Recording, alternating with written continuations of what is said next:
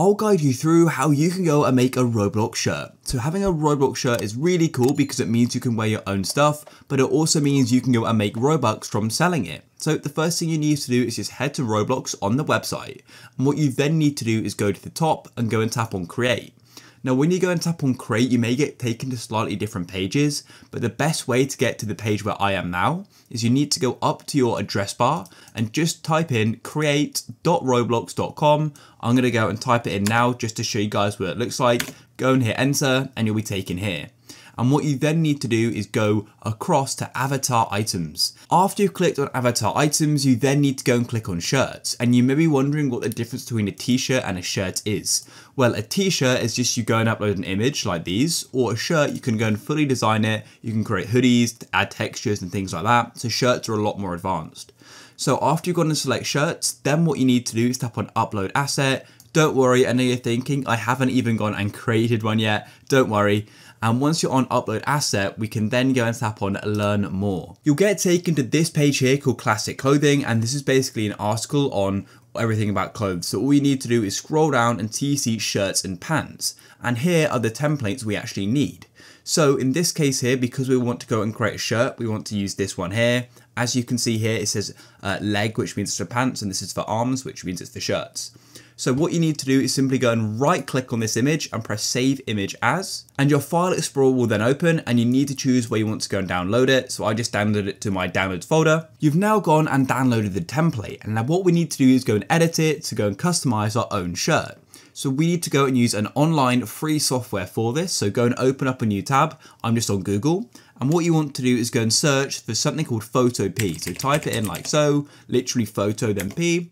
And then make sure you go to photop.com. Once you're on here, you can go and press on the cross in the top right like this. And then what you need to do is go and tap on open from computer. Your file explorer will then open. And what we need to do is go and click on the template we just downloaded. So that's it there. So I've highlighted it, then tap open, and it's now going to upload it. And here it is. What I'm personally going to do is just go and zoom in on this because it's quite zoomed out. To do that, you just press on Control and plus, and then we can zoom in. And just to explain how this template works, as you can see here, it says Roblox folds up these faces to go and create a shirt for your avatar. And then you can go and see where the faces are going to go and be with these diagrams on the left-hand side here. So what we need to do is go and remove these colors here, and then we can start going adding our own images and textures to go and create awesome clothing.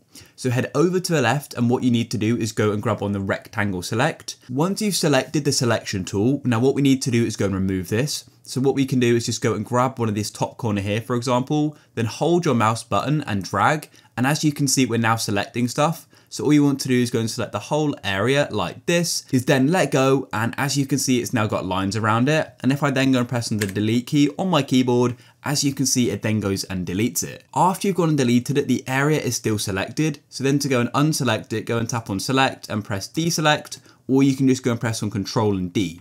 And so we need to go and then do the up and down part as well. So I'm placing my cursor in the top, and then I'm going to go and drag down like so, and go and select that area. It's now selected, so I'll then go and press on the delete key again, and that's it. So I'm now going to go and repeat selecting the areas for the right arm and left arm and catch up with you after I've done that. So I've now gone and selected the areas and deleted them, but I've just noticed I've gone and missed a few bits, so I'm just going to go back over them now. And there we go, we're now all ready to go and start adding some textures. So what I'm going to do is go and head to a new tab into Google. And I'm now going to go and search for like a cool texture. So in this case, I'm going to go and type in for t-shirt texture like this, and then go and press search, and then go and tap on images. And then as you can see, we can go and see all these different textures here. So this one looks quite cool. So I'm going to go and click on it. And then what I'm going to do is go and right click on it and tap on save image as, and go and save it into my downloads, and then go and click on save, and it's now downloaded it. So I'll then head back to Photopea, and then go to the top left and click on file, press open and place, and then go and find what you just downloaded and go and double click on it, or click on it and press open. And when you first bring it into Photopea, it's going to be on top of your template. So what you then want to do is press on tick in the top, is press on confirm, And then what you want to do is go over to the right to your layers and grab it and then drag it below the background layer just so we can keep it within our template. Then make sure you've got the layer selected like I do here, and then go to the top left and press on transform controls, and then we can go and change the size of it. And then grab one of the squares so we can go and change the size of it, and I want to make sure that it fills up everything. And then what you can do is either drag it. One thing I recommend you do is that you keep these bottom squares empty, because as you can see there's these checkered area, and this basically means transparent. So when we go and put this onto Roblox, we can then go and have our hands here, because of course at the end of your hoodie or whatever you're making, you're going to go and have some skin showing. So I like to go and keep those free just like that. And then once you're happy with it, you can then go and tap on the tick like so. And then you can also go and turn off transform controls in the top left if you'd like. And so guys, this is just the start of your shirt. Now what you can do is start adding more textures, maybe add some text. To do that, just go over to the left and tap on the text tool. You can also draw things on as well. And as I said, you can do literally anything you want with it. One thing I'm going to go and do is just add a picture. So I'm going to add a picture of my GuideRealm logo. So once again, I'll tap on file and then press open and place. I'll tap on open just like that, and there my logo is. And then once again, I'm going to go and resize it just so it's right. I'll have it quite small. And just like we did before, once you finish moving an image, go and tap on the confirm button in the top. And so that's it guys. Of course, you can go and do so much more. I'm just going to keep it simple as this is just a quick guide. Once you're finished and you want to put it on Roblox, then what you can do is go to the top left and tap on file. And then you want to go and tap on export, and you want to make it PNG just so we can keep our skin on any areas you want it. So I'll press PNG, and that's how it's going to look. And then you can go and name it if you like, but you don't have to. Then just tap on save, just like this, and it's then going to go and download. So now what you want to do is head back to Roblox, and you need to come back to the create page if you've gone off it. To get here, you can just type in create.roblox.com and hit enter. And then what you'll need to do is go and select avatar items, then tap on shirts. And then what you can do is tap on upload asset like this. And then what you can do is go and tap on upload again here, and then go and find the shirt you just downloaded from Photopea, highlight it and tap open, and there it is.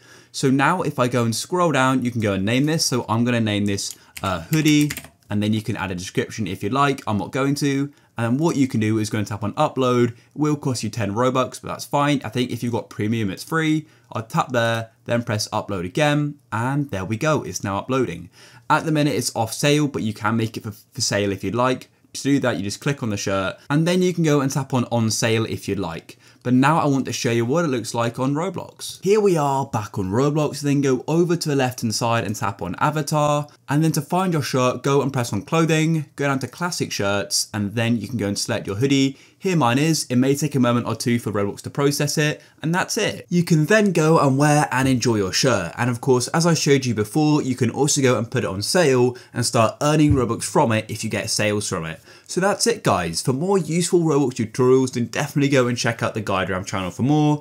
We upload multiple times a day to keep you up to date with loads of other tech stuff as well as Roblox. So yeah, if you found this useful, consider leaving a like. I look forward to catching you in the next one. Peace.